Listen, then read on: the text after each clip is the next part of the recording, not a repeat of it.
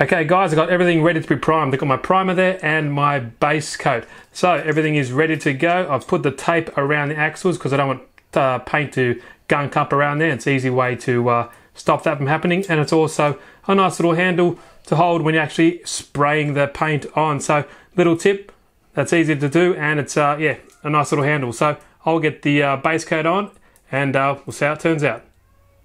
Okay, I got pretty much everything ready to go. It's been primed and it has a couple of coats of TS6, or it's the dark yellow. So it's ready to go, ready to put together pretty much and do some weathering at the same time. Now you can see I've painted everything like the tow ropes and stuff like that, but now what I'll do is I will paint the actual wire itself in like a steel color or something like that. And the little barrel cleaning rods here, I will paint them in like a timber, or sorry, a brown color as well. Okay, now we've skipped forward some time and I've pretty much painted the model and put it all together.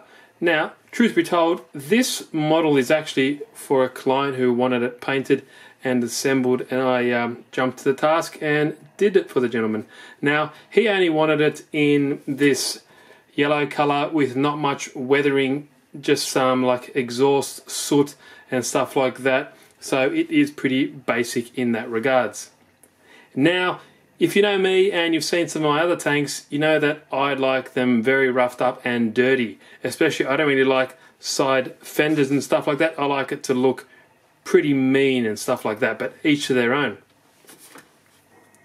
Now the tools, I've just used basic brown and silver Tamiya paints, nothing special, just painted in the same yellow and slightly weathered a little bit with adding some wash to them so they look a little bit different to the body itself. Same as stuff here, it's just basic Tamiya paints, nothing too spectacular there. Now for the back of the tank, nothing too dramatic, just made it look a little bit dirty from the exhaust and stuff like that, so it kind of looks a little bit used. Now this side of the tank is very similar to the other. I've not weathered it much at all, just painted the tools in the appropriate colours and made them look a little bit used and stuff like that. But I'm pretty happy how it turned out, especially when it's just a basic tank that looks pretty much straight out of the factory. So this is a full option Tamiya Tiger 1. It's got the recoil, the muzzle flash and the machine gun flash as well. So the transmitter I have here is the Attack 4WYD 2.4 gigahertz system. It's the latest release of this one. It works very well with tanks and trucks. Now to turn the tank on, there's a switch here to switch it on. Obviously plug your batteries in.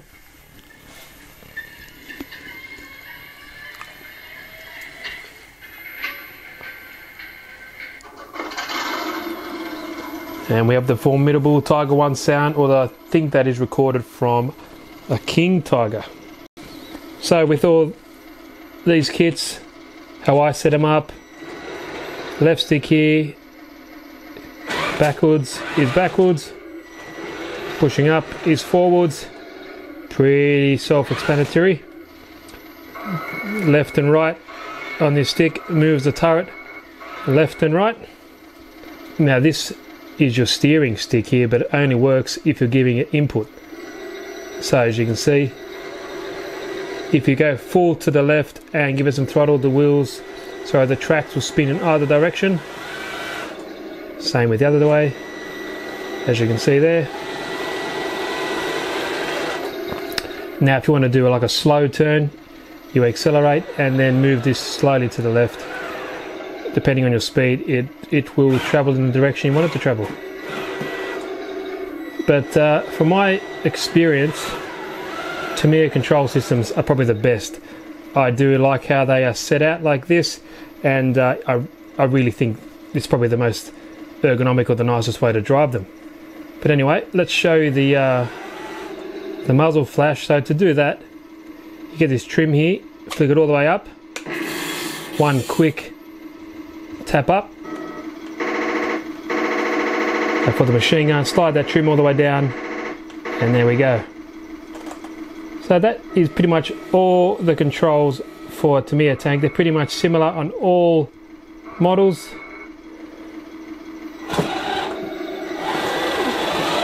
And yeah, it's really easy to control, and the movements are very fine. Yeah, the tire rotation and the way the gun goes up and down, steering and acceleration, it's all proportional, so very good control. Don't have to worry about anything there. So that wraps it up for this Tiger One build series. I hope you all enjoyed it. I certainly have fun putting together this tank and painting and weathering it.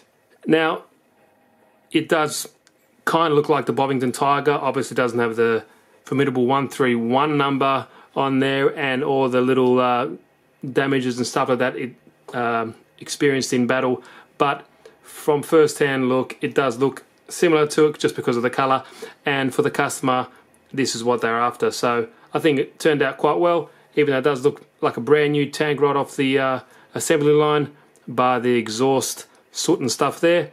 But overall I like it. Hope the customer likes it, and I hope I get another one because I really enjoy doing these, and I hope I get another one for myself because definitely I would weather this puppy up and make it look like it's had a hard life. But that's me, guys. Steve here again from RC Tanks and Trucks 24/7. Keep your eye on the channel for many more videos. If you like the video, like always, please give it a thumbs up, and if you haven't, please subscribe for more videos to come. Thank you very much.